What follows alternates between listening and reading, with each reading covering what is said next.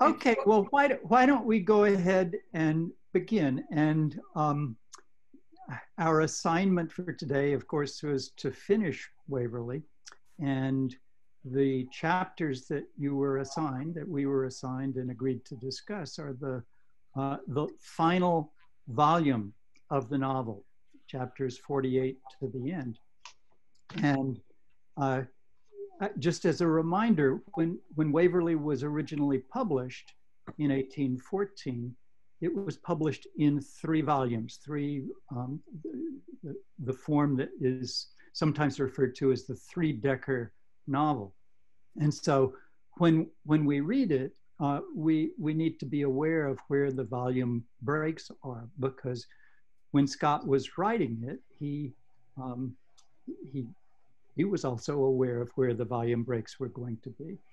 And so for the final volume, what we need to do is partly as a reminder of what comes immediately before, we should think back to the end of volume 2. And volume 2, volume 1 ends with Waverley going to sleep. And I think I pointed that out the last time when we were discussing volume 1, because Waverley, although he's called our hero throughout the novel, is frequently asleep.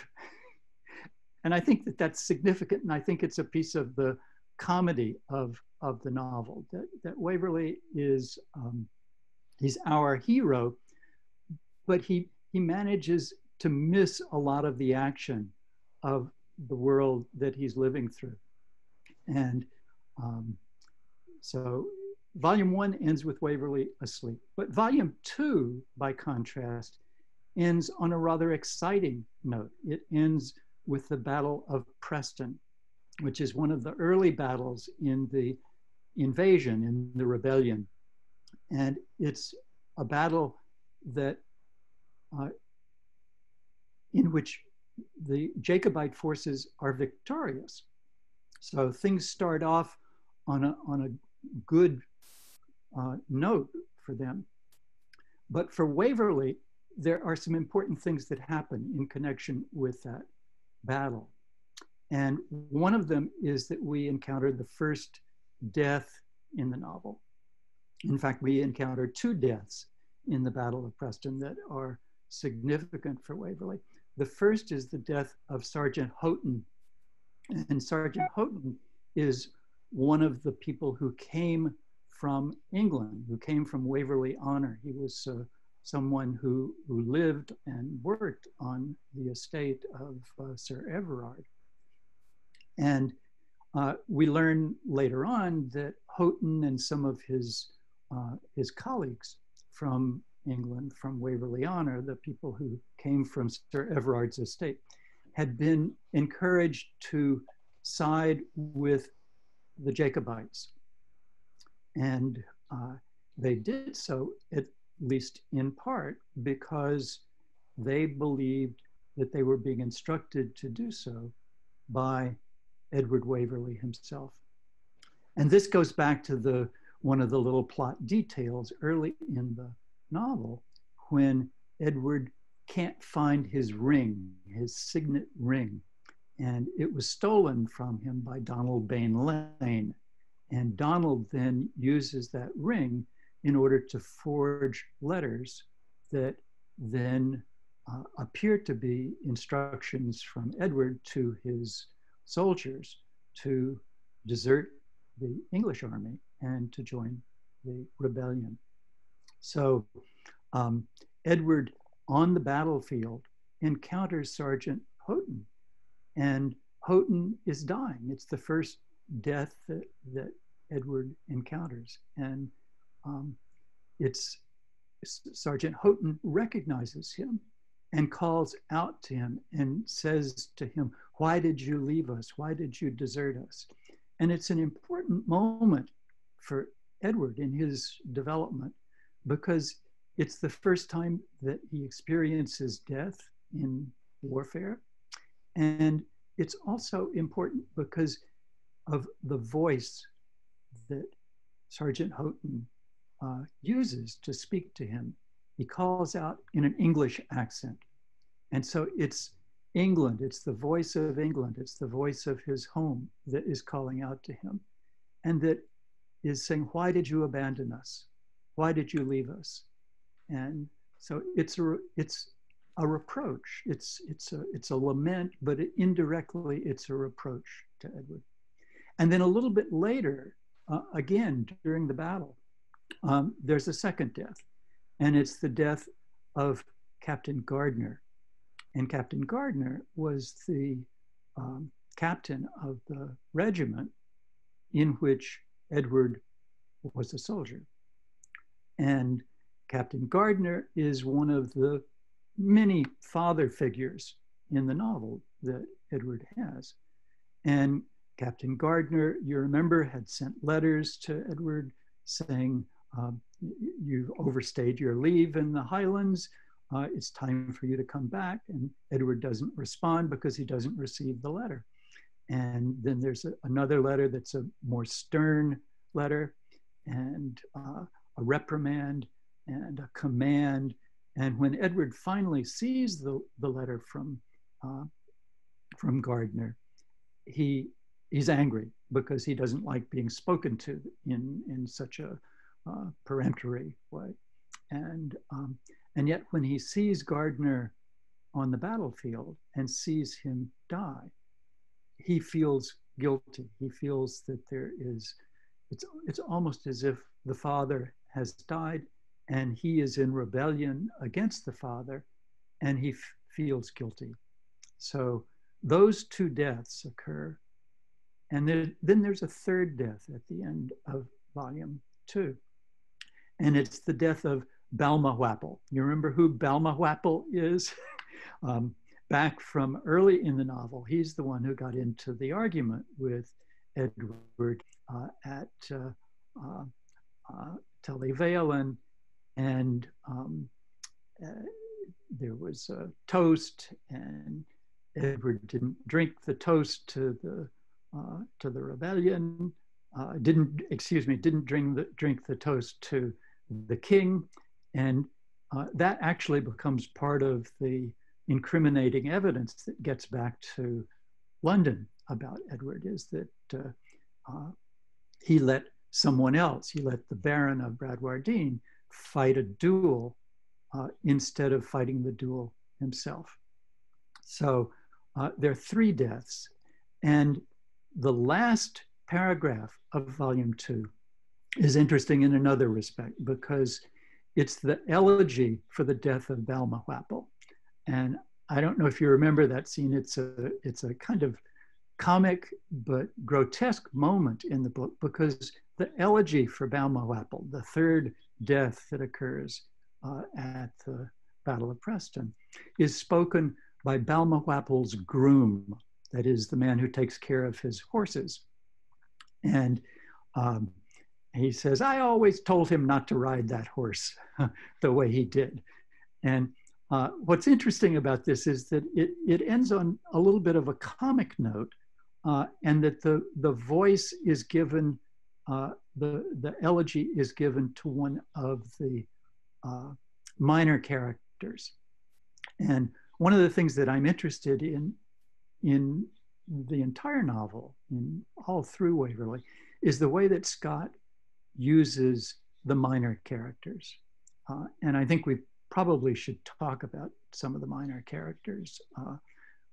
Scott, in particular, likes to give the voice to characters who are from the lower classes, the common people. One of the things that Scott is famous for is his attention to the common people, to the peasants. And frequently, the peasant voice, the lower class voice, is an important voice to pay attention to. So there are 3 deaths. 2 of them are, if you will, important points in Edward's realization about who he is. They're deaths of Englishmen. And then the third one is the death of Balmawhapple, a lowlands Scot. And it's rendered in sort of a comic fashion, because the narrator tells us that his head was cloven in two, and that this proved that despite the belief to the contrary on the part of some people, that Balmawhapple had a brain, because his head was split in two. So it's a kind of comic moment in a grotesque way. So that sets up volume 3. So we now launch into volume 3. And the main event, there's a new character who is introduced in volume 3, someone we have not met before. And it's in sort of the latter stage of the Battle of Preston. And it's Talbot. Talbot is the Englishman. And you remember that there's a fight. Talbot and Edward fight. Talbot uses his sword, strikes at Edward, hits his target, that is his shield, and his sword breaks. And at that moment, Talbot is about to be slaughtered by one of the Scotsmen. And Edward intervenes, and Talbot surrenders. And according to the customs of the time, honorable fighting, he then becomes the personal captive of Edward. Edward takes him captive and prevents him from being killed, in effect saves his life. And from that point on, Talbot is living with, and he's given his honor that he won't escape. And so Edward now has Talbot as a kind of companion. And Talbot is important because Talbot, of course, is an Englishman, and he thinks that the rebellion is a foolish waste of time, that Edward has committed himself to a losing cause, and that he's betrayed his country. So it's almost as if Talbot becomes a voice of conscience, that is working on Edward and trying to persuade him to change his political beliefs. And Talbot becomes increasingly important. Now, do you remember where Talbot first enters the novel? I said he shows up, he's a new character who shows up for the first time in volume 3, but actually we know a little bit of backstory about Talbot. Does anyone remember how we first got to know who Talbot was? One of the pieces of backstory that we learned way early in volume 1 is that Sir Everard is a bachelor. And because he's a bachelor, he doesn't have any descendants. And so people in the neighborhood, whether he will ever marry. So he goes and he meets, he knows of a young lady in the neighborhood, and he goes and he indicates to the parents that he wants to marry her. And she then reveals to him, the young woman, that she's in love with someone else. And Sir Everard, being a gentleman, says he will not force her to marry against her will. So he declines to pursue his suit, and the lady then marries the man whom she loved. That man is Talbot. We learned that early in the novel. So one of the things that this means is that Talbot is indebted to the Waverley family, to Sir Everard in particular, and that debt transfers to some extent to Edward. It means that Talbot has more than a military interest in saving Edward and persuading him to come to his senses and repudiate the rebellion. So the next military event that happens in volume 3 is a minor battle. To call it a battle isn't even correct. It's a skirmish. It's the skirmish at Clifton. Now, in the larger military history of the rebellion, the major battle, the decisive battle, the one that turns the rebellion away, is the Battle of Culloden. And it's interesting that Scott chooses not to dramatize the Battle of Culloden. The important battle that he gives us, or the two important battles, are first the victory, the early victory at Preston, and then the fairly indecisive skirmish that takes place at Clifton. Clifton, it's another place where Edward doesn't exactly fall asleep, but he gets lost. Again, you have to appreciate the comedy of what happens to Edward, because what's happening at Clifton is that the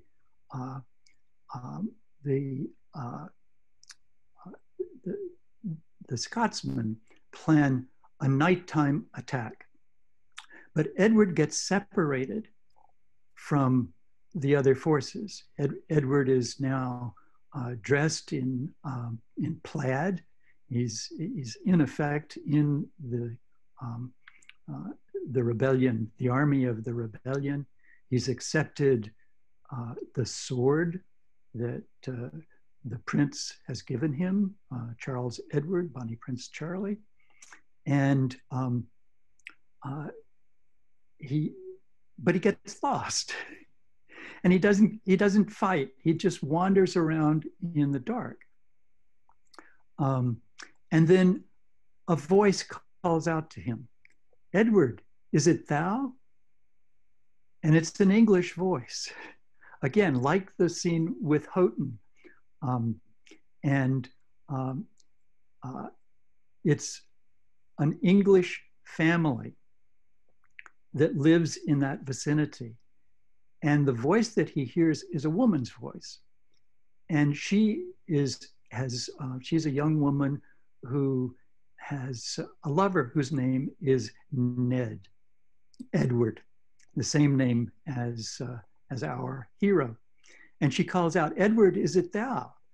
And of course, it's a confusion of identities, but it's also Edward's English identity that is being hailed, that's being summoned by an English voice.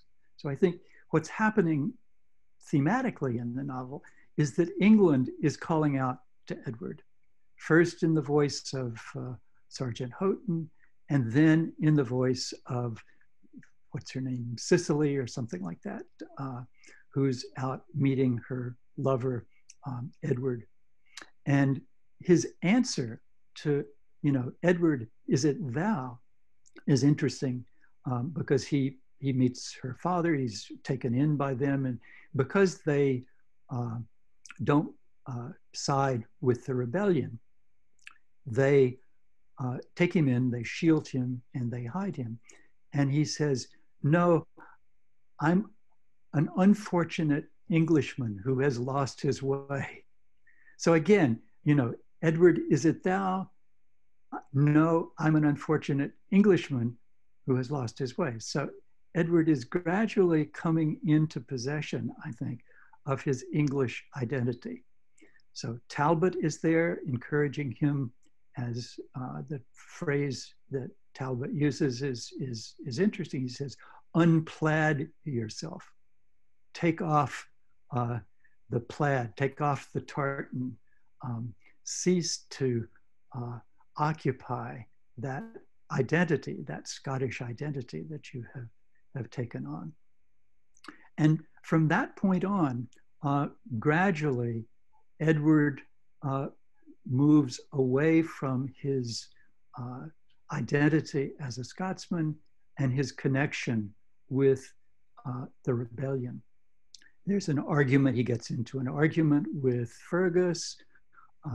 There's a moment where Callum Begg, who is Edward's servant, not Edward's servant, Fergus's servant, actually takes a shot at him, tries to kill him because he's loyal to Fergus. And there's a turning point where Edward has to spend several weeks, maybe it's as much as a month, with the English family of the young woman who saved him. And the narrator tells us that Edward began to ponder his relationship to the rebellion, and that the romance of his life had ended and its real history had begun. And that's a crucial turning point, because it pits two important terms against each other. One is romance, and the other is history.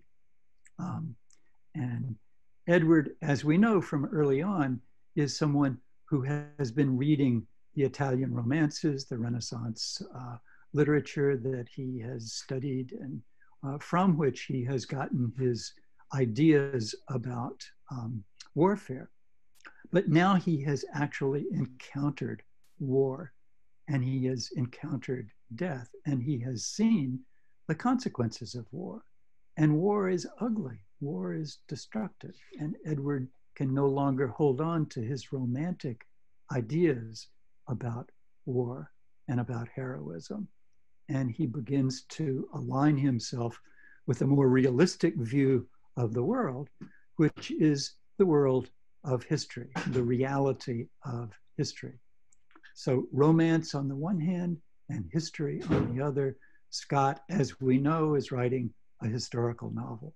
So the plot of the novel, the larger plot of the novel, we could say, is Edward's movement into alignment with history. Edward has been mistaken about history.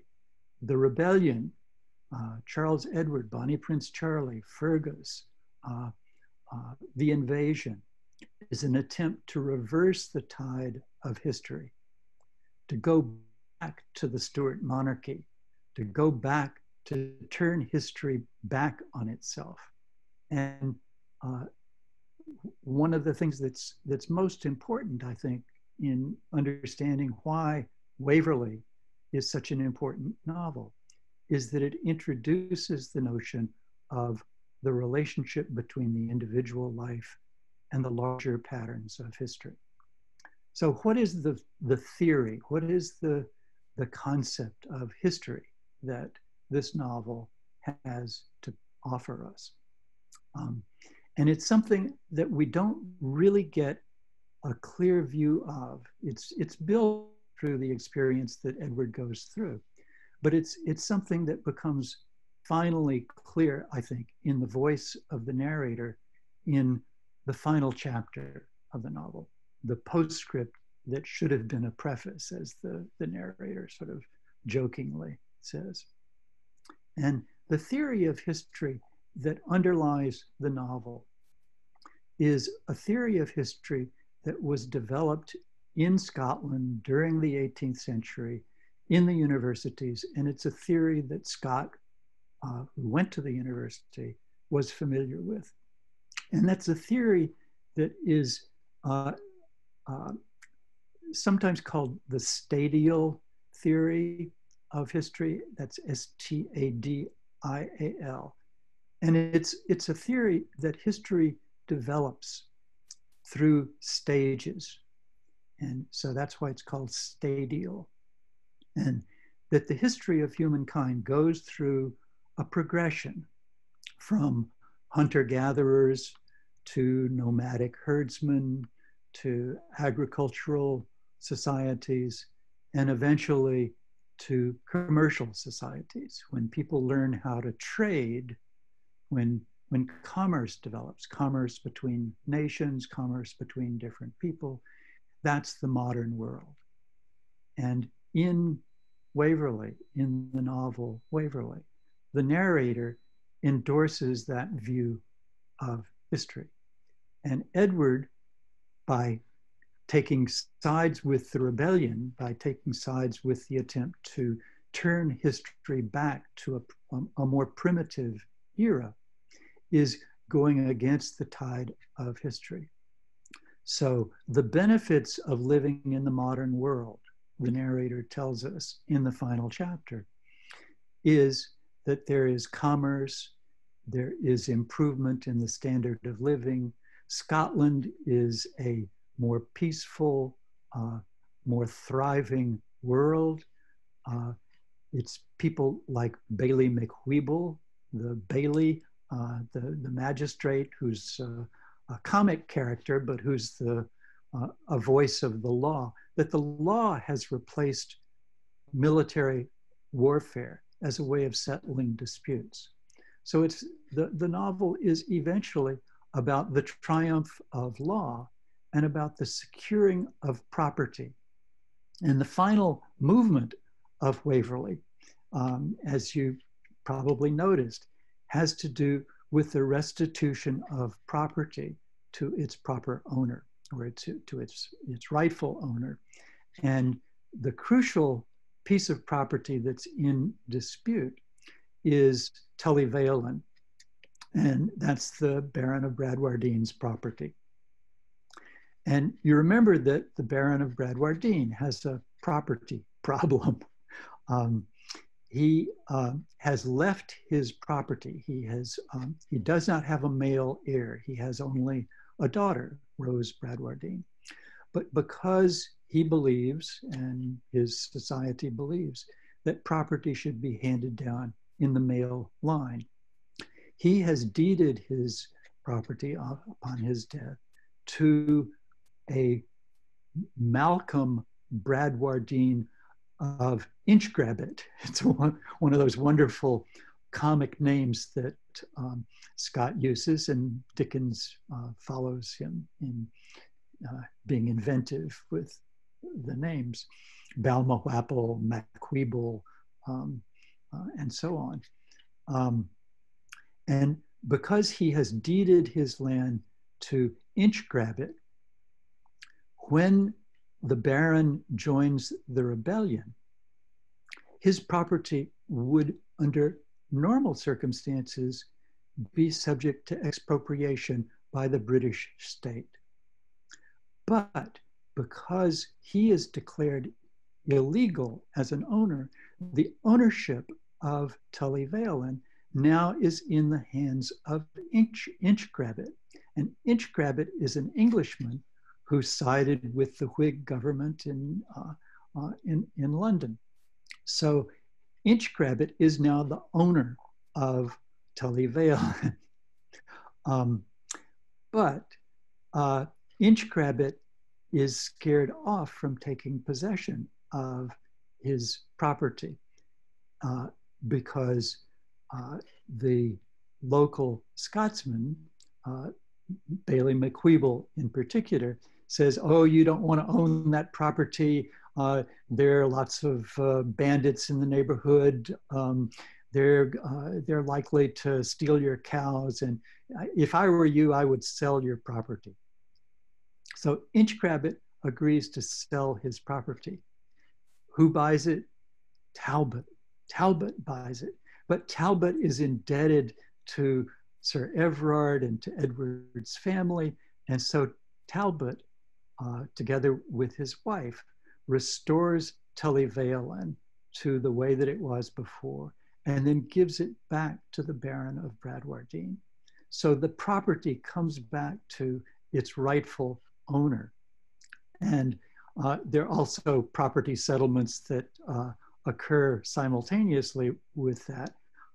One of them is that now the Baron deeds his property to his daughter. And since Edward is going to marry Rose Bradwardine, Edward will come into ownership eventually of Tully Veolan. And Edward is also the heir to Sir Everard at Waverley Honour. So Edward will now have two estates. And there's one other estate that is discussed in the ending of the novel, and that's Briarwood Manor. And you may remember that Briarwood Manor is the estate, or was the estate, of Richard Waverley, Edward's father.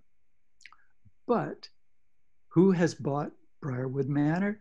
Mr. Talbot. Mr. Talbot is the agent for lots of the plot manipulations that are taking place at the end of the novel.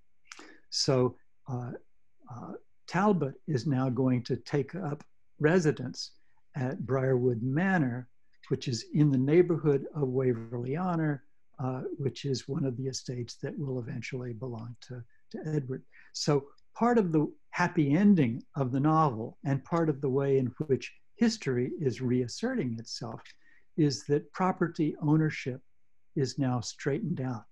Properties belong to the right person, that is the morally correct person, and its property is prevented from falling into the hands of people who don't have a right to own it.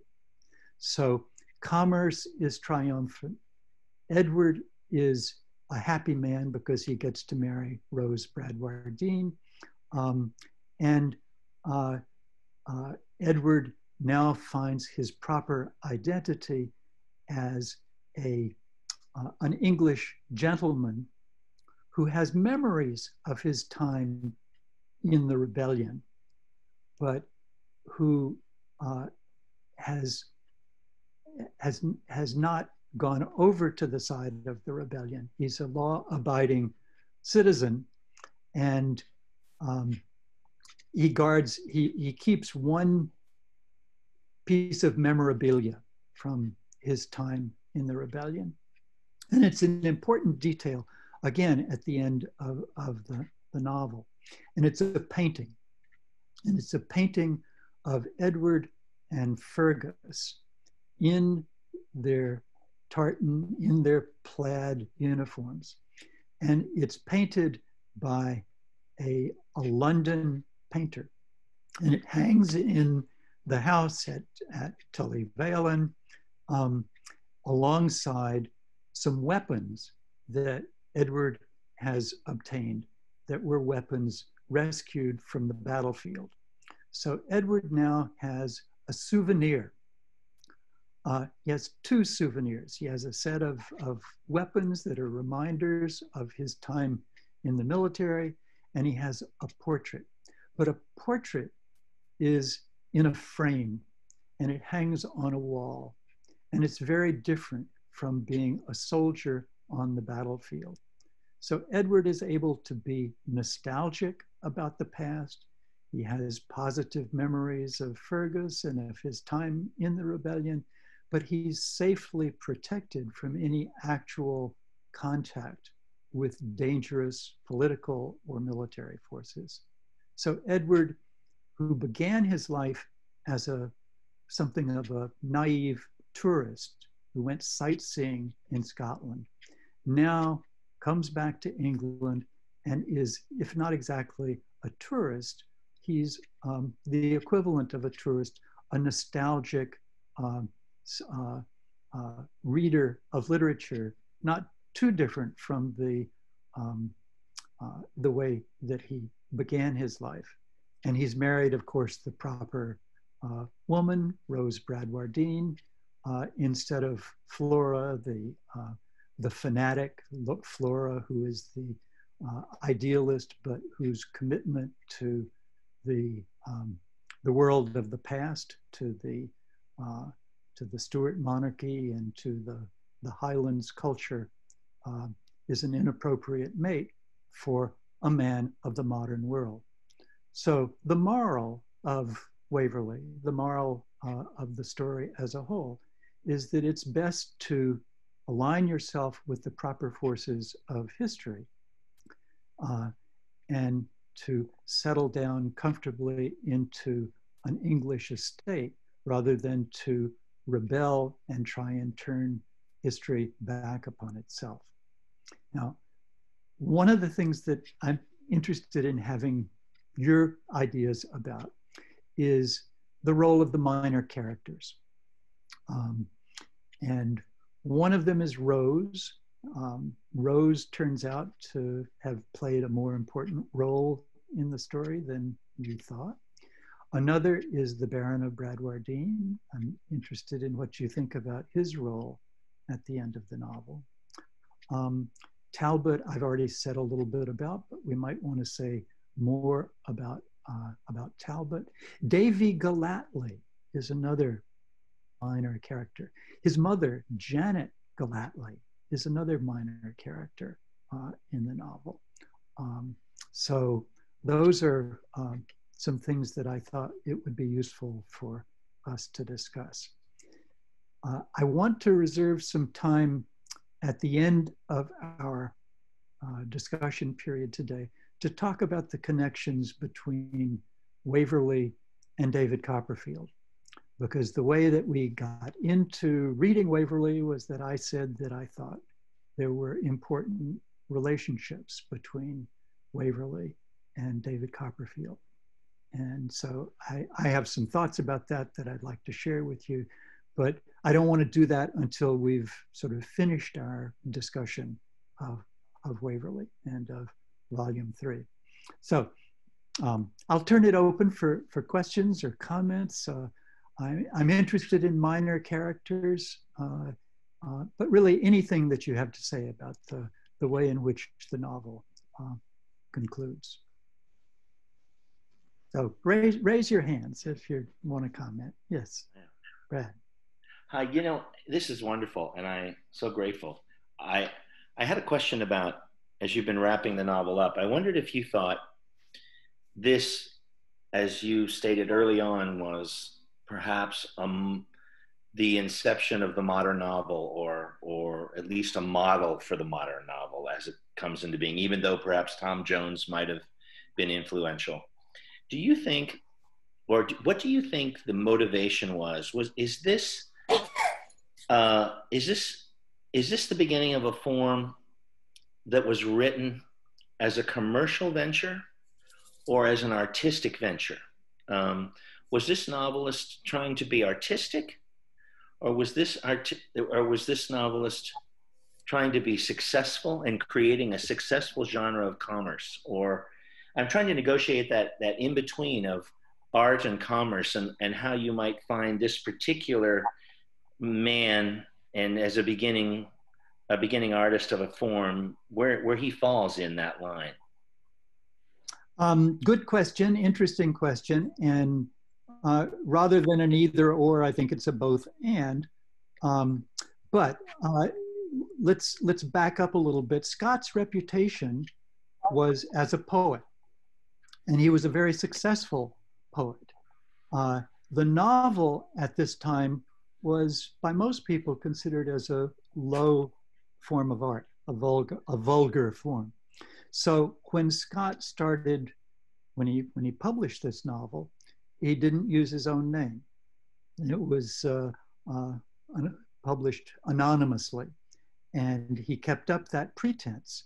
And one of the reasons that he kept up that pretense was that he didn't want to be, he was known as a poet, which was, poetry is a high form of art. The novel is a low form. He didn't want to be associated with turning out low forms of art. But one of the things that he learned was that he had created a bestseller. It was a commercial success. And he kept churning out these historical novels, one a year almost. And they were tremendously successful. So he was getting a lot of income. Eventually he got into trouble with his publishers and went bankrupt, but that's a separate story. So it's a commercial venture for him. And in the preface and also in the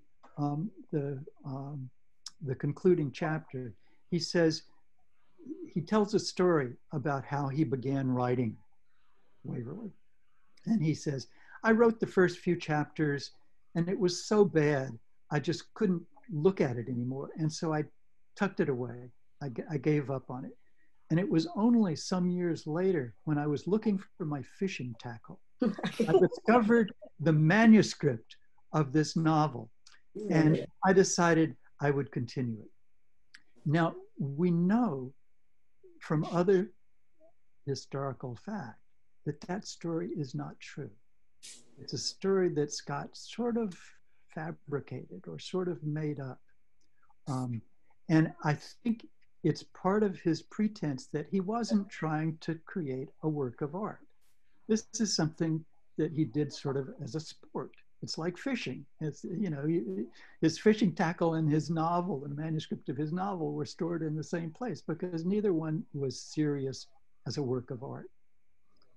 But I think that that's also a fabrication. I think that Waverley is a work of art. It's very carefully crafted. Some of these details, like the way that Talbot is mentioned at the very beginning, or another detail, the Baron of Bradwardine, we learn very early in the novel, had saved Janet Gallatley from being accused as a witch.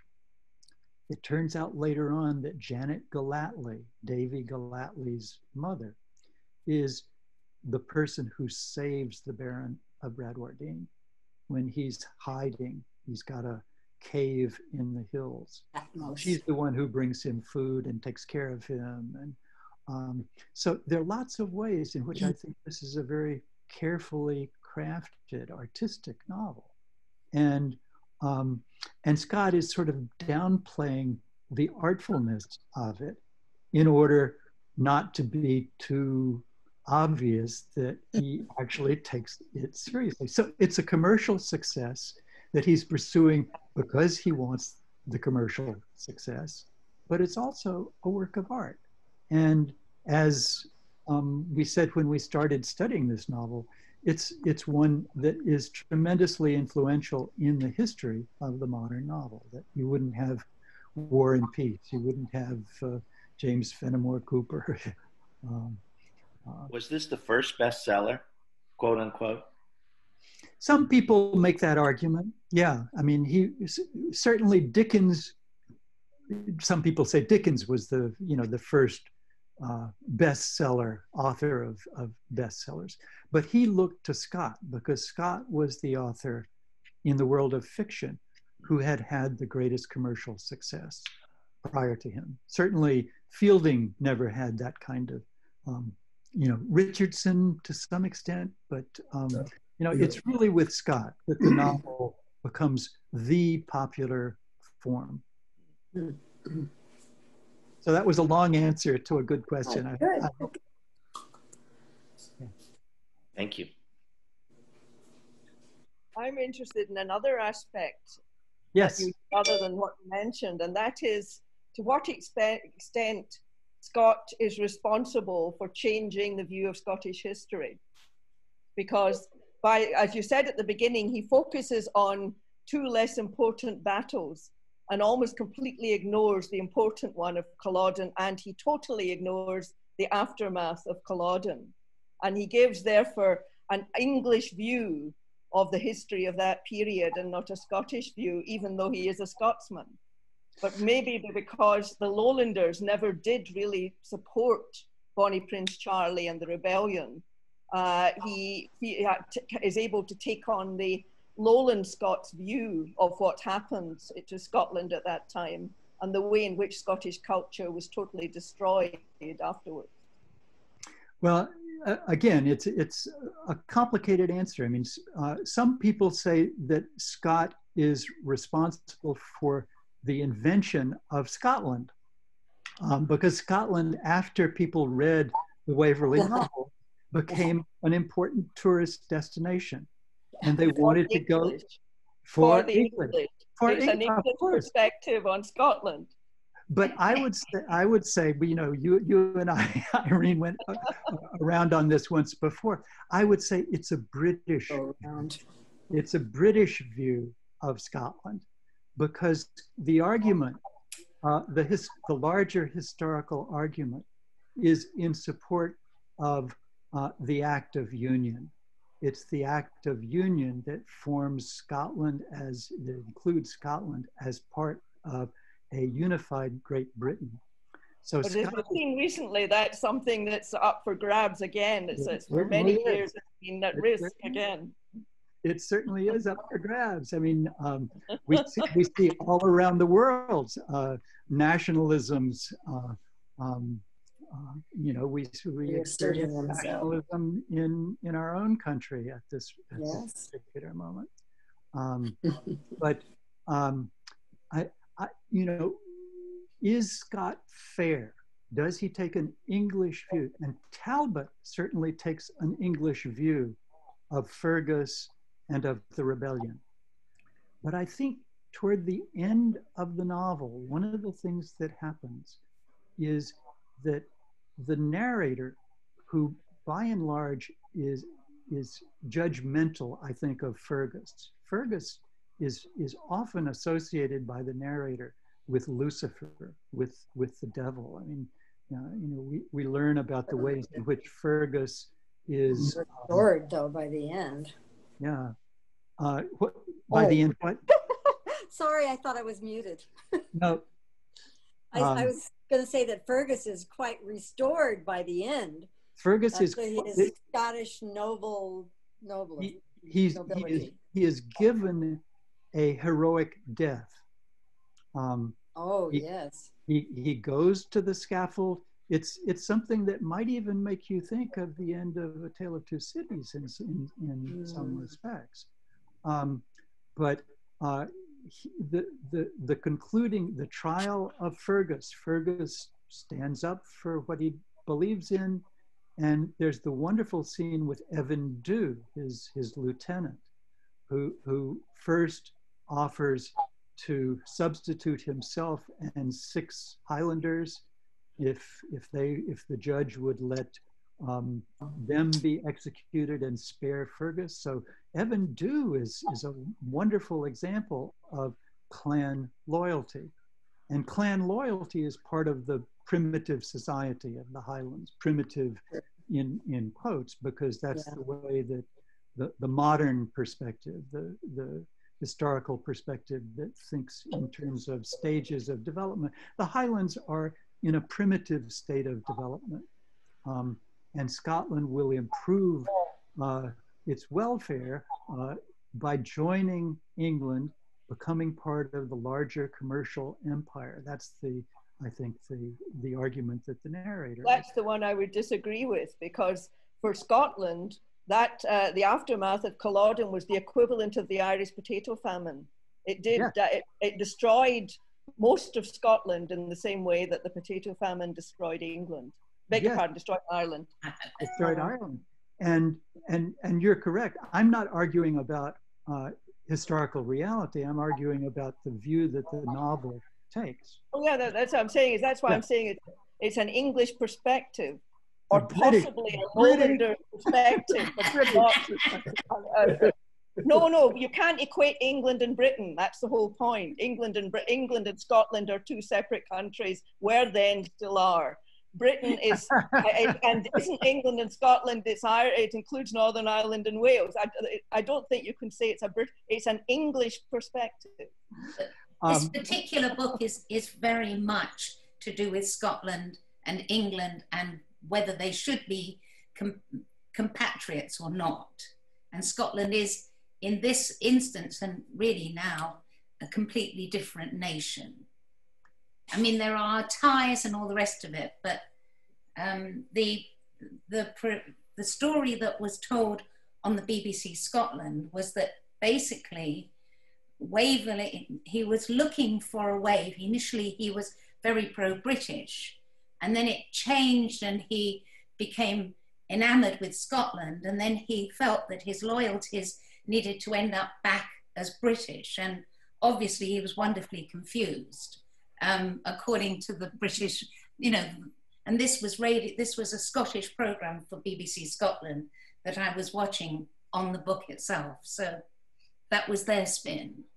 That's the kind of confusion I'm seeing there as well. This is a Scotsman, to some extent, betraying his Scottish heritage in the way in which he pictures the happenings of that time. Mm-hmm. Actually, I'll bet his publishers were English. They were, definitely, yes. And I would believe that that's where the market was. The market was English writers. His publishers were Scottish. Really? His publishers were Scottish, but they were located in Edinburgh, and they were part of the international commercial enterprise. And so they were benefiting from the this fantastic Scottish product that was now exported to English readers and to readers around the world. So Scotland was entering the world commercial system, and Scott was a part of it. But I'm going to recognize David Brownell, who has his hand. Okay. And then Glenna. I think Scott always has a double perspective. He has sympathy with the losing cause as well as the winning one. In this case, his idea of the book he's writing is interesting. If you had said to anybody in 1814, there's a new book that's come out about the 1745 rebellion, and they hadn't heard anything about it, they would say, "Oh, you mean Prince Charlie's escape?" Because this was the story everybody knew. For 5 months after the Battle of Culloden, Prince Charles was a hunted man going across Scotland. The English had put a £30,000 reward for turning him in. About 100 different people knew who he was in the course of his escape, and nobody turned him in. It's full of exciting moments, such as a woman named Flora MacDonald traveling with him dressed as her servant. And she and her husband ended up in North Carolina, where they picked the wrong side again and became loyalists in the American Revolution and lost everything. Having grown up in North Carolina, I can't resist that. But Scott bails out of the rebellion before it goes down to defeat and isn't at all interested in Prince Charlie. He sees it as the beginning of the unification of Britain. That point John pointed out already, the postscript, which should have been a preface.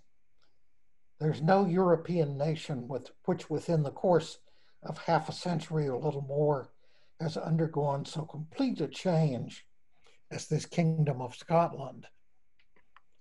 And as Irene was saying, the aftermath of the loss of the rebellion's cause was pretty brutal.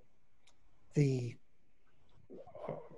English army was commanded by the Duke of Cumberland, who was one of the king's sons. He was known as Billy the Butcher to many.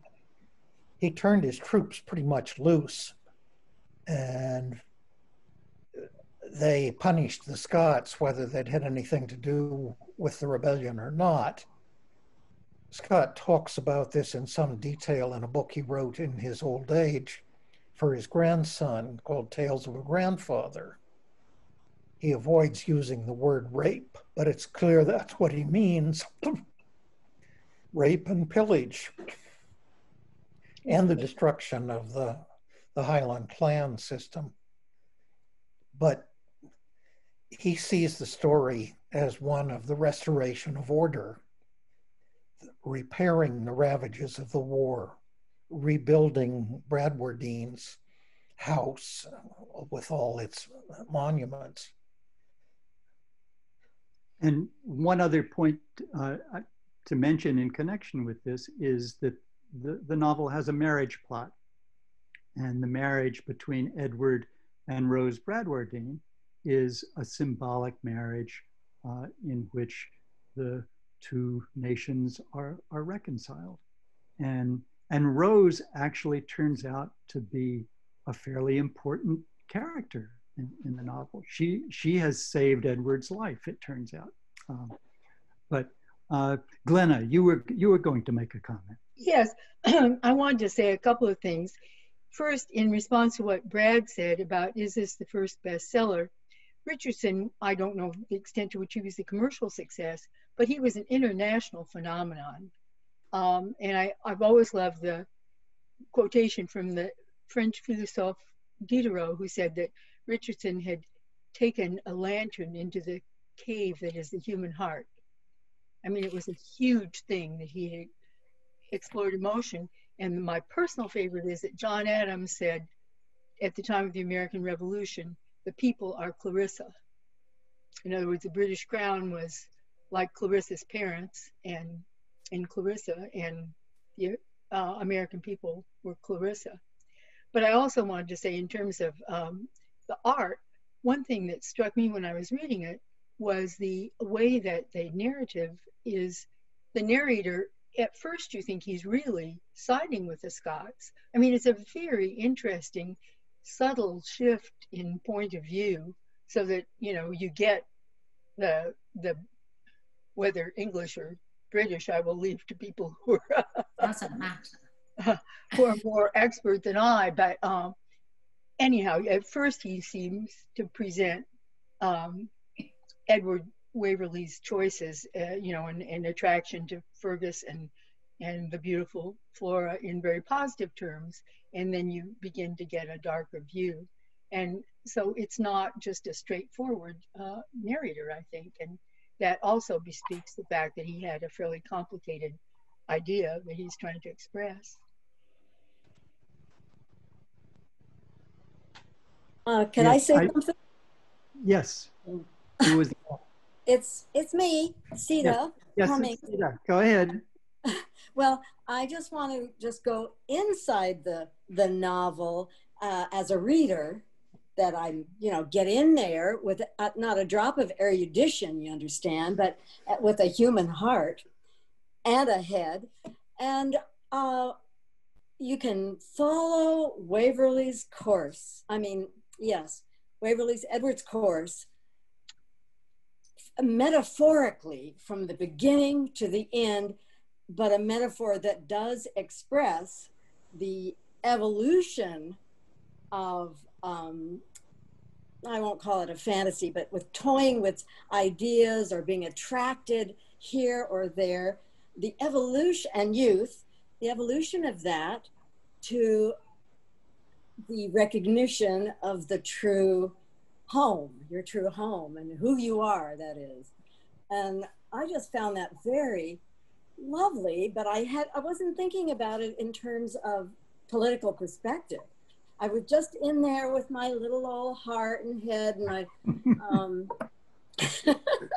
and I just loved how he evolves. And of course, I love Talbot. Of course, I have English heritage. Well, I have Scottish heritage too. Anyway, so I just want to say that it's damn righteous a popular novel, because you just get right in there, and it was wonderful, and it did just.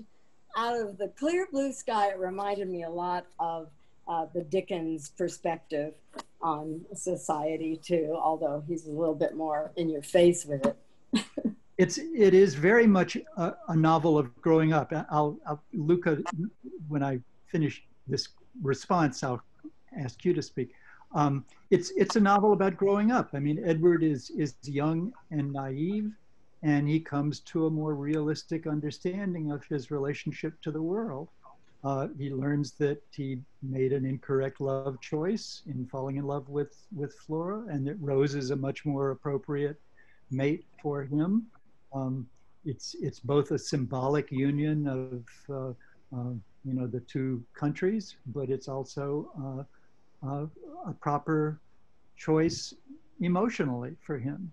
And so, yes, I think we can follow the story of Edward's growth and development and see this as a Bildungsroman, as a growing up from naive and sentimental romance notions based on literature to a more realistic understanding of the world after you've had a little bit of experience. So, Luca. Oh, okay. Yes, I was just saying good night to my wife because it's midnight here in Italy. Anyway, before we were talking about Scots and politics, the importance of Scott in the unification of the actual Great Britain and the separation between Scotland and England and the question of Scottish independence. I'd just like to underline the importance that Scott novels had for the unification of Italy, and the fact that Walter Scott, with his novel starting from Waverley, inspired the Italian independent novelists and all the Italian Risorgimento, all the Italian independence movement. So he has been very important under this point of view. And he has been the most translated, published, censored author during the 1820s, 1830s years. So has been analyzed mainly under this point of view. I Promessi Sposi. I Promessi Yeah, Promessi Sposi. Sposi was made, is a sort of patchwork of Walter Scott novels. We have something from Waverley, something from the monastery, and something from Fenimore Cooper too, but mostly from Walter Scott. This just goes to the point that we mentioned early on, that this is perhaps the most influential novel in the history of the modern novel. In 1827, there has been a publication made by a critic of Austrian persuasion who censored the Promessi Sposi and Walter Scott novel. And there's a pamphlet against Walter Scott.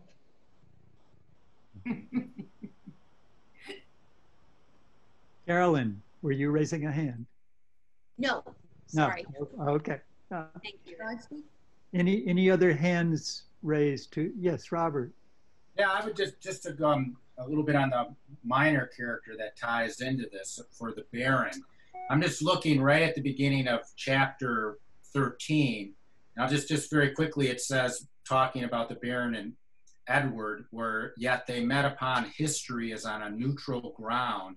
And the Baron is cumbered with memory, focuses on matter of fact, the cold, dry, hard outlines of history. And Edward, on the other hand, he loved to fill up and round the sketch with coloring of a warm and vivid imagination, which gives light and life to the actors and speakers in the drama of past ages. So I liked him as a minor character. I think he speaks to this conflict between history and romance that you mentioned, that passage at the end of chapter 60, where Edward seems to suggest he's going to give up romance. Now he must accept history.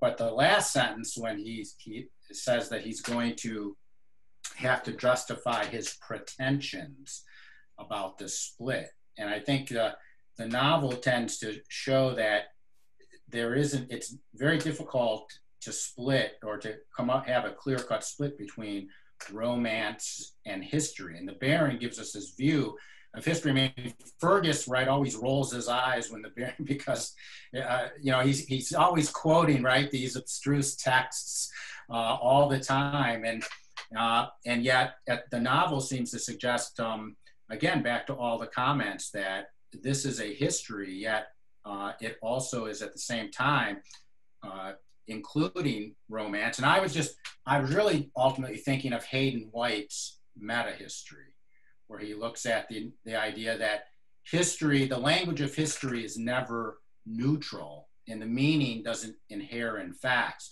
How we understand the rebellion, the meaning of the rebellion, isn't inherent in the facts, the historical facts. It's how the story is told.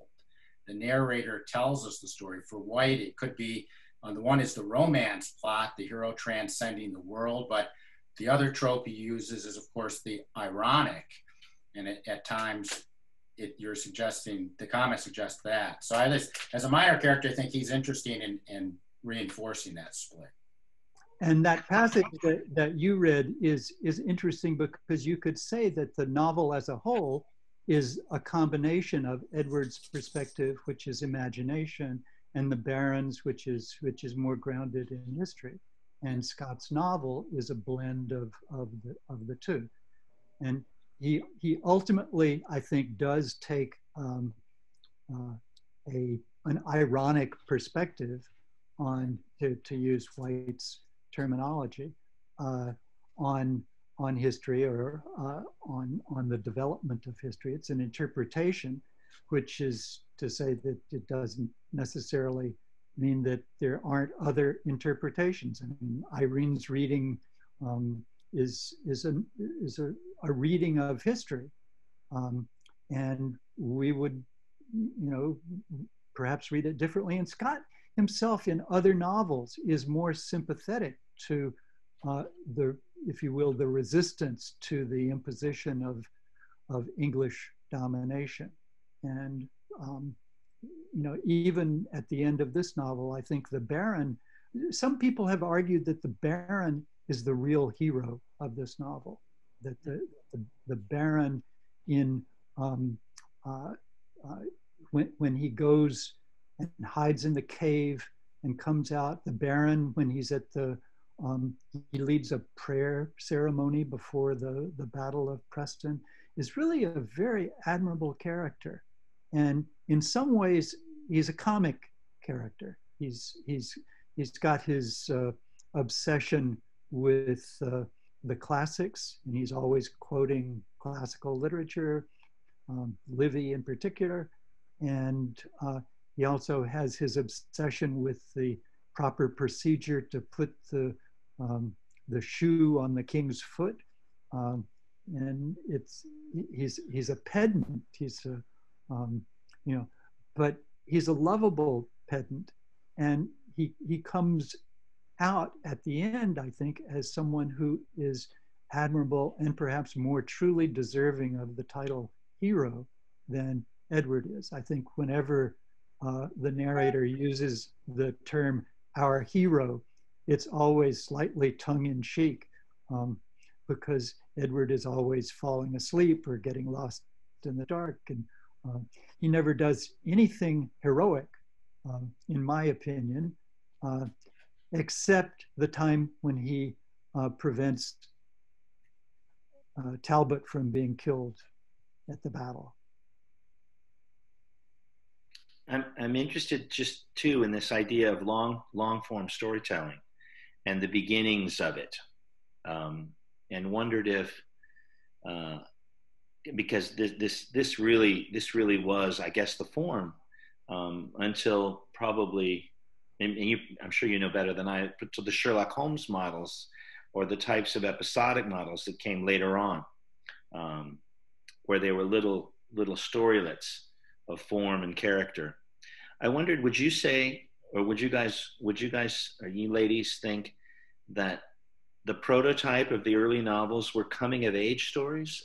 Not in so much stories about the actual coming of age, but how the coming of age becomes, we become through them, we sort of follow them into their awakenings of the world that actually follow the form of the novel's awakening to the reader.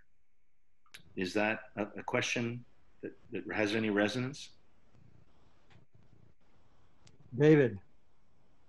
I'd say that a lot of what happens in the 18th century novel is the story of a young man finding his social place. The happy ending is it's established that he is in fact a gentleman with landed property. This doesn't work for Richardson, but it's certainly Fielding and Smollett. Although Smollett sends it up in Humphrey Clinker. Well, property does make us live happily ever after, doesn't it? Well, depends. But I think you're onto something, Brad, about Scott establishing the long form narrative in a way that will prevail through the 19th century and into the early 20th century as well. And it certainly has its roots in Tom Jones and in Smollett, and you can even trace it back to chivalric romance, which often have a knight errant who's on a quest and passes through various tests and arrives at some conclusion, some satisfactory conclusion. But Scott turns it into prose, and Scott turns it into a vernacular language. We haven't talked about Scott's use of dialect, which, and I mentioned his use of lower class characters. I mean, I think that that's something that's very important as well. So, and he also, and this is the thing for which he's best known, is grounding it in a specific historical setting. It's not a, you know, once upon a time in a land far away. It's grounded, and remember all those footnotes that, you know, the end notes that accompany Waverley, which are attempts to ground this in fact, to have at least a toehold in documentary history that gives it that kind of realism.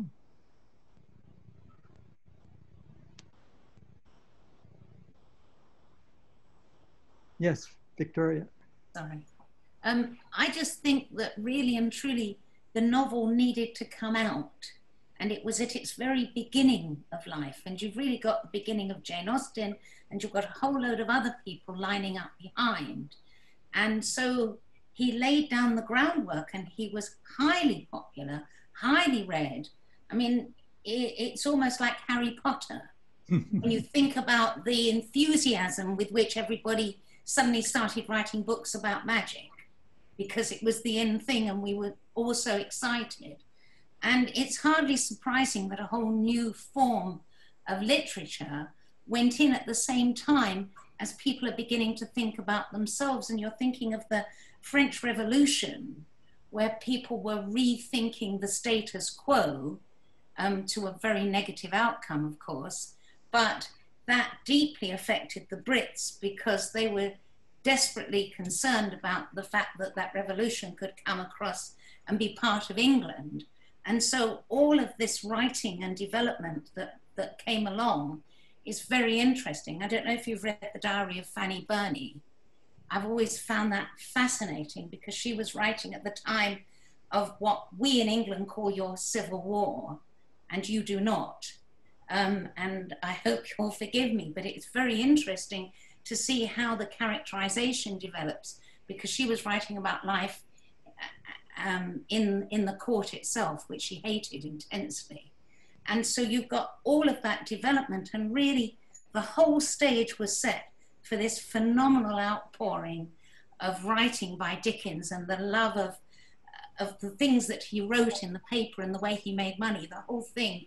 It was like it was ignited into it. Yes, Karen. To Victoria's point about what huge bestsellers these were, I joined a recent webinar with Simon Schama, the historian and art historian who just did a wonderful series not yet available in the United States on the BBC on Romanticism. But he made a major point of saying and going over the fact that Sir Walter Scott was the absolute bestseller in America, pre and post Civil War. Nobody could come close to him. And, you know, a lot of it had to do with the themes of the way things had been, and they were now no longer like that. The South had been defeated. But he seemed a bit perplexed and disappointed that Scott isn't taught about more and read more currently. But the fact that he was this gigantic bestseller in this country pre and post Civil War is really... I had to read Ivanhoe at school, but I belong to a lost generation who, I mean, you know, come on, this is years ago when we had colonies and God knows what else. And I'm not telling you it's good. I'm just trying to give you a perspective how out of date that is. And I think the book itself is out of date. And if we're into multiculturalism, it's difficult to stick at Sir Walter Scott and not tread on toes. Let me just say, Karen, that Harriet Beecher Stowe was a bigger seller in this country. Uncle Tom's Cabin was the best-selling novel in the United States in the 19th century. And that novel, too, traveled around the world. I'm not saying that that novel had the literary influence of Walter Scott, but that novel was read in Russia, in Thailand, as it then was Siam, and, you know, just France, England. It was immensely important, but in this country, it was the best-selling novel in the 19th century. It's very cool. David. Agreeing with Glenna, one of the things about Walter Scott's popularity in this country, in Life on the Mississippi, Mark Twain suggests that Walter Scott was really responsible for the American Civil War, because all these Southerners, most of whom were really nouveau riche, interpreted themselves as the aristocracy and saw themselves as much superior to the Northerners. They modeled themselves on the Scott aristocrats. This is partly tongue-in-cheek on Twain's part, but there's something to it. I wanted to make a slightly separate point, going back to the postscript, the final chapter of the novel, and about the historical context for the publication, the writing and publication of Waverley. And we've talked about it in relation to the different stages of development, the civilization, the theory of history that the Scottish Enlightenment advanced. But another important context for this is the Napoleonic Wars and the American and French revolutions. So I want to read just a few passages from the concluding chapter of the novel, where, and some of this David was already referring to, but it's about gradual change and the use of the law as a way of settling disputes as opposed to warfare. So the gradual influx of wealth and extension of commerce have since united to render the present people of Scotland a class of beings as different from their grandfathers as the existing English are from those of Queen Elizabeth's time. The political and economic effects of these changes have been traced by Lord Selkirk with great precision and accuracy, but the change, though steadily and rapidly progressive, has nevertheless been gradual. Now that word gradual is important. It's gradual change brought about through commerce as opposed to sudden change brought about through revolution. So Scott is really thinking about the American Revolution and the French Revolution here. He's opposed to revolutions. So he goes on and says, such of the present generation as can recollect the last 20 or 25 years of the 18th century will be fully sensible of the truth of this statement. So the last 20 or 25 years of the 18th century are the years of the American and French revolutions. And that's the backdrop for the writing of this novel.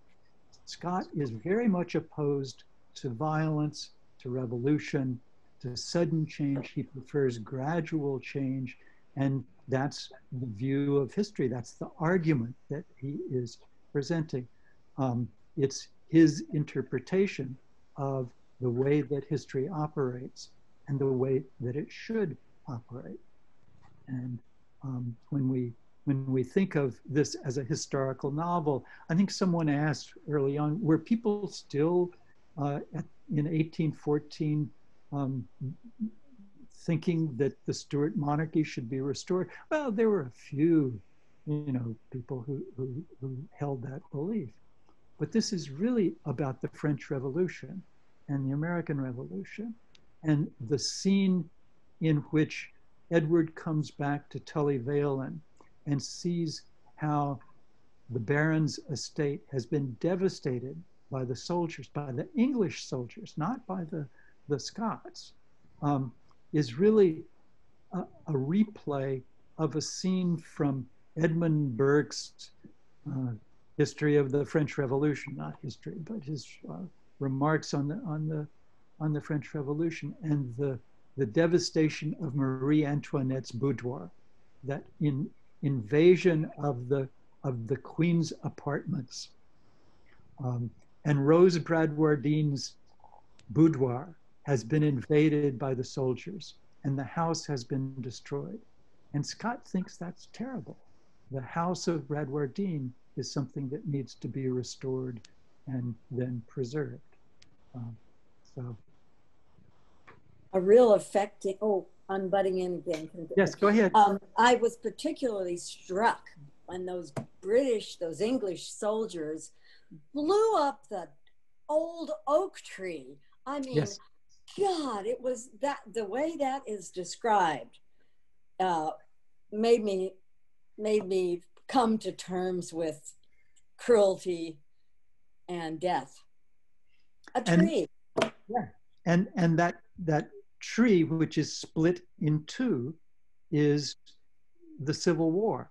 I mean, it's the rebellion. It's the English Civil War. Scott does not support splitting things in two. He believes in unification and restoration. And that tree is a symbolic tree. So very good observation.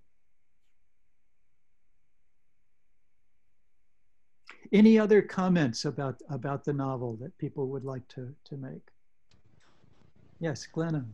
I just wanted to say, apropos of what David had been saying, that I recently, in Googling, learned that Jefferson Davis, after the Civil War, made a pilgrimage to Culloden, which I think is a telling episode. Yeah.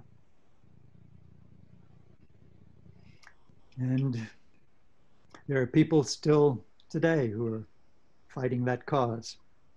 Yep. Grieving for how the whole battle was. Yes. All these years later.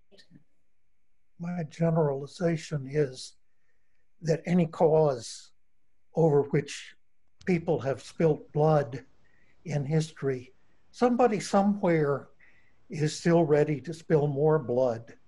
Nothing ever goes away. Or improves. Thank you. Carolyn. You know, just interestingly, my daughter was just in Charlotte, North Carolina for 2 months doing an assignment for her degree. And she took a tour in Charlotte, jump on, jump off, and passing multiple Confederate monuments, which I was surprised were still standing. She said the way they describe the Civil War, they don't mention it. They say, remember the Northern aggression? And I thought that was a very interesting way to describe the Civil War. The War of Northern Aggression. The other term, I grew up in the South, was the war between the states. And the war between the states is an interesting term because it implies that there were two separate nation states, and that this was a war between two nations, which grants the South the status of a nation rather than a group of rebellion. David. We're getting away from Waverley. A historian I've read says that in the first 50 years after the adoption of the Constitution, people writing used the United States are as often as they used the United States is. For a long, long time in the 20th century, you couldn't sell a history textbook in the South if you used the term the Civil War in it. It had to be the war between the states or the war for Southern independence is what some of them held out for. It leaves an opening for you to put a chip on your shoulder and have to fight and draw more blood. Yeah. Okay. Would you be interested in hearing about David Copperfield and Waverley? Yes. Yes. Yes, We spent some time on David Copperfield in earlier meetings of the Pickwick Club. And I have come to the belief that Dickens was thinking in very specific ways about Waverley when he came to write David Copperfield. And that Waverley provides a kind of template for the character system. That's the term that I like to use. The disposition of characters, the distribution of characters in David Copperfield. And a strange way to enter this hypothesis is through the figure of Micawber. What I would suggest is that Micawber is the character in David Copperfield who is related to the Baron of Bradwardine in Waverley. Both of them are comic characters. Both of them are pedantic. They're full of quotations. Both of them are long-winded. But both of them end up playing a more important role in the novel than we would think that a minor character would play. Micawber does that by defeating Heap. He's the one who takes his sword, that is his ruler, and beats Heap. The Baron does this early in the novel when he fights the duel for David. So, you know, we might wonder in thinking about David Copperfield why David isn't the one who defeats Heap. And after Heap is exposed, Heap turns on David and says, "You're the one who did this. It's your fault." So Heap identifies David as the. But let me say some more things about Micawber. Micawber, the name alone, is a trace of Scottishness. I think that Wilkins Micawber is Mick Cobber. That MC name at the beginning is a trace of Scottishness. And his favorite authors are Scottish authors. He quotes several times from Burns. He quotes Old Lang Syne, the Burns poem. And at another point, he quotes from Rob Roy, the Walter Scott novel. So why does Dickens give Micawber these traces of Scottishness? I think that it's a clue through a minor character that there is a link between David Copperfield and Scott generally, but Waverley in particular.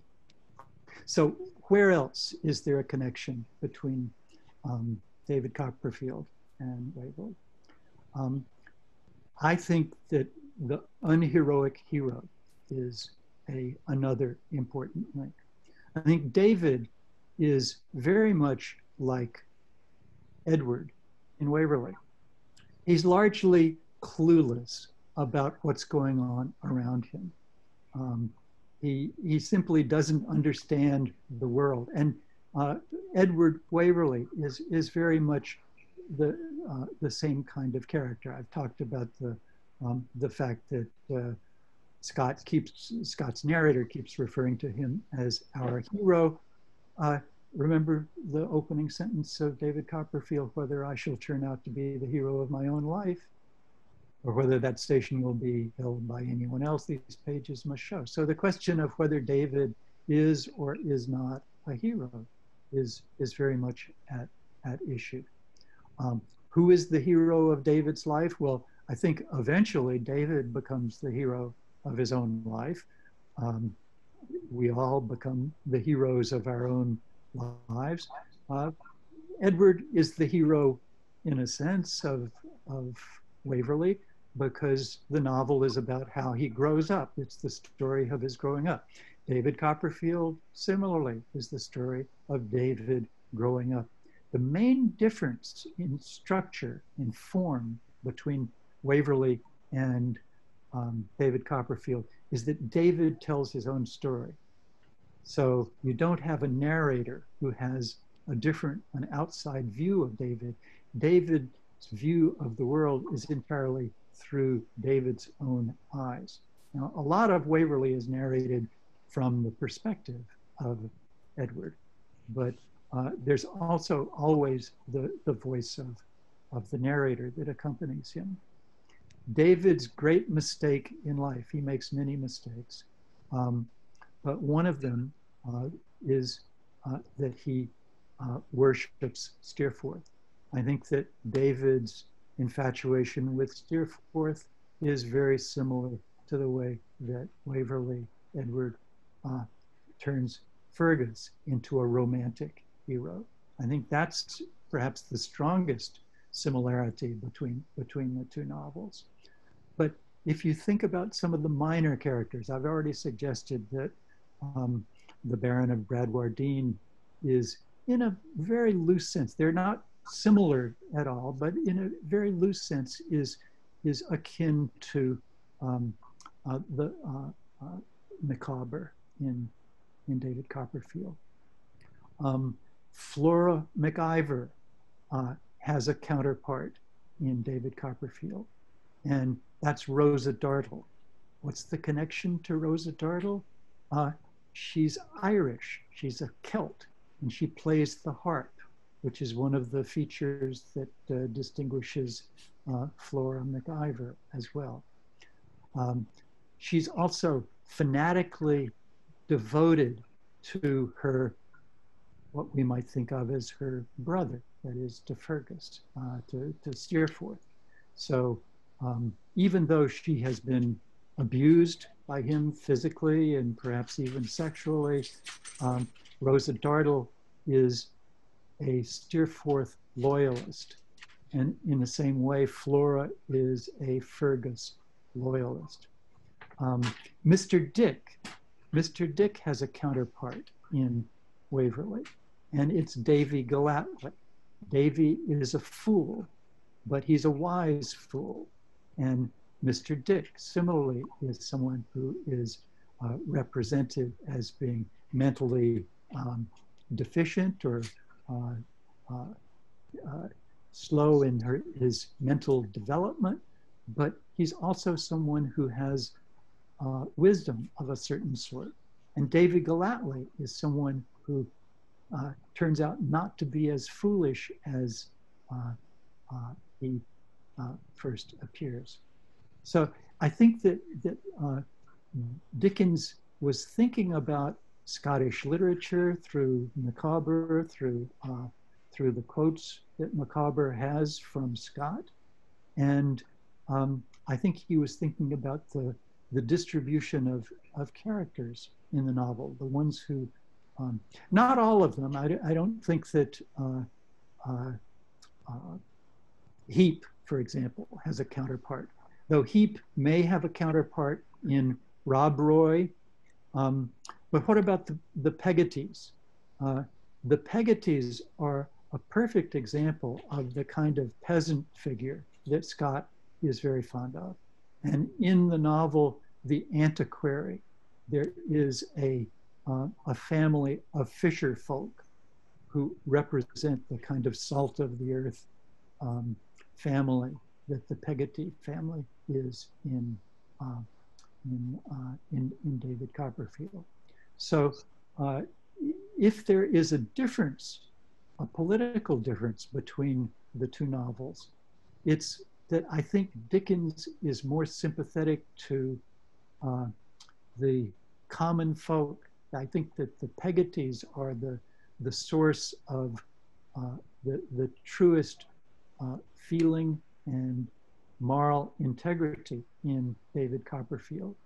and that David's willingness to betray the Peggotties by introducing Steerforth into their midst is a betrayal of the working class by a member of the middle class, and that David is in the end loyal to Steerforth more than he is to the Peggotties. And at the end, I think that Edward remains nostalgic about his relationship with Fergus. So these are just a few of the links that I see, but there, you know, certainly there are many differences between the two novels, but I think that there are surprising similarities. And I start with Micawber because I think that's where the traces of Scottishness in the novel are clearest.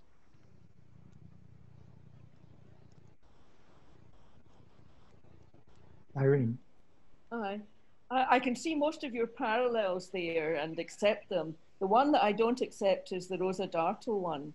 The similarity I see is between Flora and Agnes.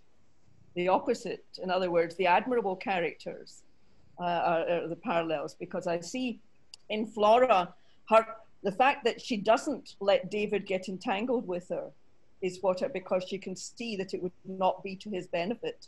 She doesn't push him, she doesn't try to get him into she could easily have got him involved in the cause because she can see that he's infatuated with her. She doesn't. And Agnes, in the same way, doesn't make clear her feelings about David until right at the end, for similar reasons. So I see in those two things that he admires in women who can put aside what is of benefit to them and look at the needs of others. For me, Agnes is the Rose Bradwardine of the novel. She's the appropriate mate for David in the same way that Agnes is the appropriate mate for Edward. I would agree, but I sort of think that Rose is just so bland a character that, you know, and doesn't come to life at all. And I can't see her as any equivalent to either Flora or Agnes, who are lively characters in a way that Rose never is. Rose actually, I think, has a larger role and is a stronger character than she seems to be at first. And the reason that I would say that is that we learn that the rescue of Edward when he's being carried by the Covenanters to a trial in London has actually been motivated by Rose, who has given money to Donald Bainlane and encouraged him to rescue David, or I'm getting the novels, to rescue Edward. So I talked once before about the many people in the novel who are writing plots for Edward, that Fergus is writing a plot for him, and Sir Everard, and everyone has a story that they want to, you know, Talbot has a story that he wants to write for Edward. But Rose is also writing a plot for Edward, and it's a rescue plot that will free him up from his infatuation with Flora. And the other connection that I see is that there's no version of Dora in Waverley, but there is this link that Flora and Dora both perform a similar role, in that both of them discourage David and Edward and hand him on to the woman who's his proper mate. So Flora does that for Edward, hands him off to Rose because Flora has recognized that Rose is the right woman for him. And similarly, Dora, sweet, loving Dora, recognizes that Agnes is the proper mate for for David. So, and the similarities between Rosa Dartle and Flora are distant. I acknowledge that they're distant, but both of them are fanatics. Both of them are, you know, Flora is an idealist. You know, she's the romantic heroine. Rosa Dartle is in some ways the perversion of that. And her vicious attack on Emily is something that you know, Flora would never commit. I mean, actually, I think that Flora is an admirable character. The fact that she's, you know, sort of totally devoted to the cause is only something unattractive if you take the Scott point of view that the whole cause is one that should not be supported. If you don't take that point of view, then Flora is totally admirable and totally devoted to the cause, and but also not using other people in that to do it, as our brother does. Fergus is unadmirable, but his sister is admirable. And there are many people who have read and continue to read Flora in that way. And Flora is the perfect idealist. She's too good for this world, and so she has to retreat to a convent at the end of the novel. Yes, Luca. My question, but just talk to it in this moment. Does Scott make a sort of subversion of this difference among the two women in Ivanhoe, with Rowena and Rebecca. And so then Thackeray make fun of it, about this subversion and this distinction. The idealist and sweet and idealist woman, and the glacial woman. Yes, yes, and people have often commented on the fact that Rebecca, the Jewish character, the Jewish female character in Ivanhoe, is much more interesting and much more intelligent than the blonde heroine who's the one who will get incorporated into the marriage plot.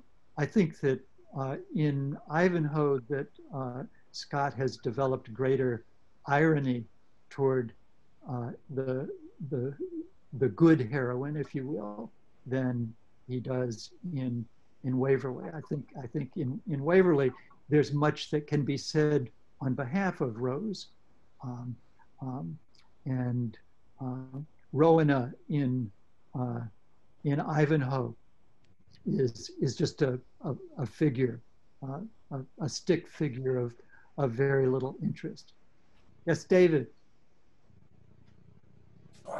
Remember that Scott started writing novels when he was already middle-aged, and I think in many of his books he's not very interested in the romantic fumblings of the young. That's a good point. And Scott's narrator when he gets to the marriage of Edward and Rose says, I'm not going to spend very much time on this because I'm not really very interested in it. And he's much more interested in the disposition of property than he is in the marriage plot. That's where his true interest is. It's in commerce and commercial relations. I'm wondering. Quote you for yourself, John. You once said that the 19th century novel is really all about money. Brad. Yes, you know, I'm interested too in this idea that you said one of your primary interests in his development of the smaller characters, and how he uses the smaller characters to carry the narrative forward.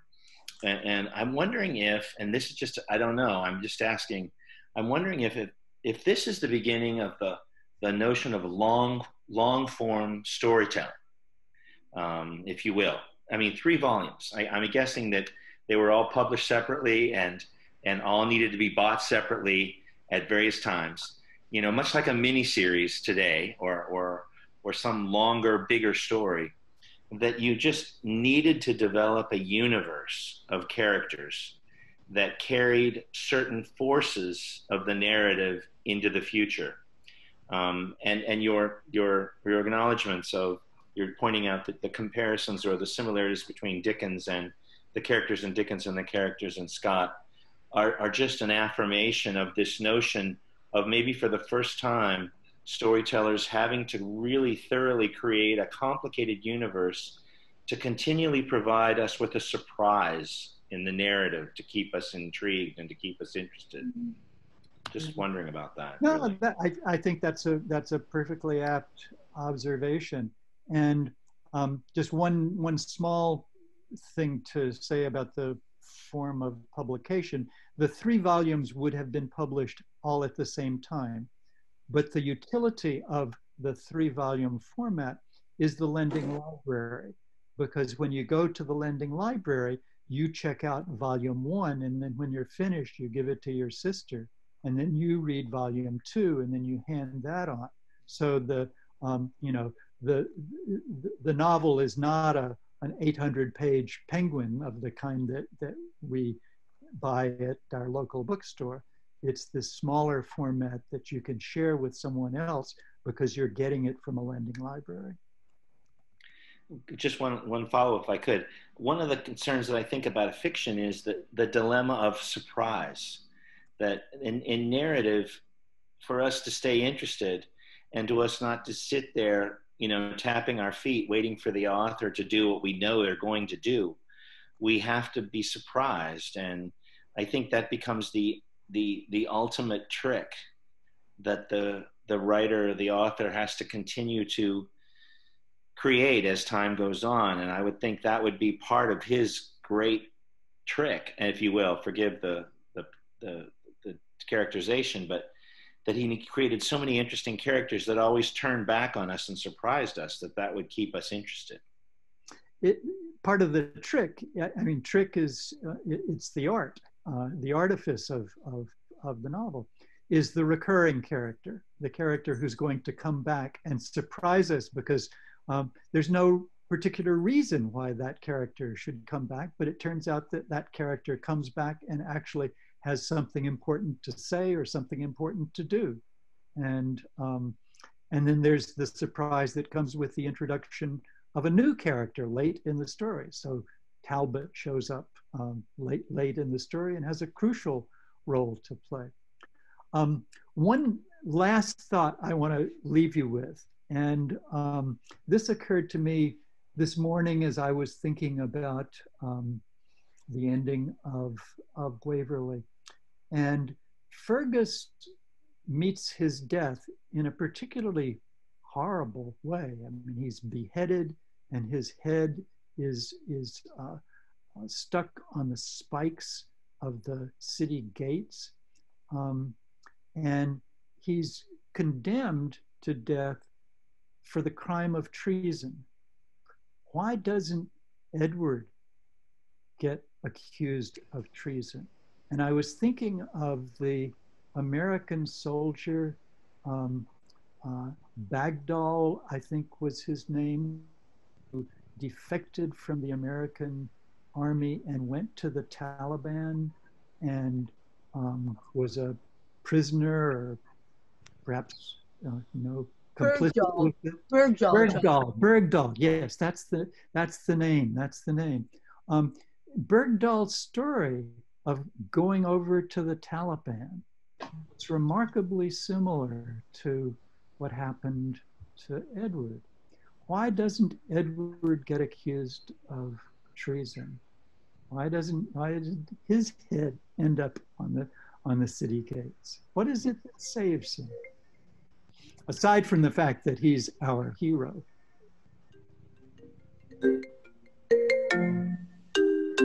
Hey, what's that? Sorry, it's my. He had better connections. He had better connections. He had a better lawyer. He had Talbot on his side. Yeah. But I was thinking it's his class. It's his class. Yes. Yes. So he's all right because he belongs to a good class, you know? Yes, exactly. He's English, not Scottish. And he's Fergus had a higher class than he did, but Fergus was, hung, drawn, and quartered. So, your class didn't save you. Being English and of the right class saved you. English in the right class. Yes. That's the combination. That's the winning combination. There you are. Fascinating. Anyway, an interesting modern parallel to Yes. the situation. So Thank you. thank you very much. Oh, Yeah. Thank you so much for letting me join. You could be here. That's great. Thank you. Thank you, everyone. Yes. Thank you. Thank you. Thank you. Thank you. Thank you. Thank you. Brilliant. Thank you, John. That was, thank you.